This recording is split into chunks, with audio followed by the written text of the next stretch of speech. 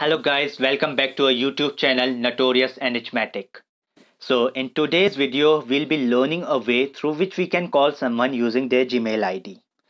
So first, let's check the basic Gmail app.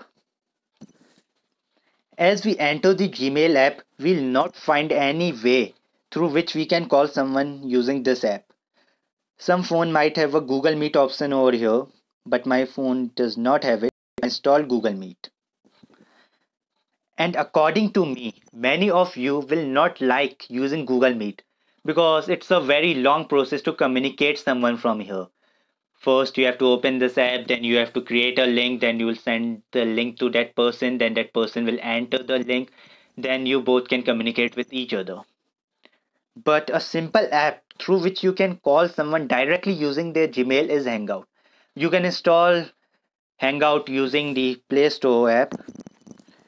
As you open Hangout, you will see a plus sign over here.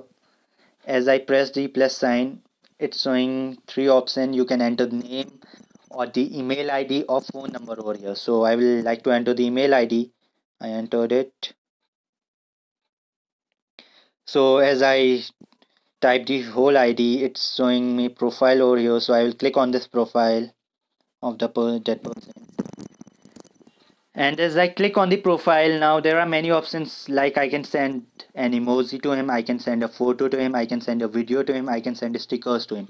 But as we move to the top panel, which is green in color, we can see a video call option over there. Now, as I clicked on that option, there are four more options appearing on my screen, like share a meet video call link. No, don't go for this link because it will again be the same process like using Google Meet. So the second option is called Notorious with video, call Notorious with audio only. So you can select the two options from here. So guys, this is all for today's video.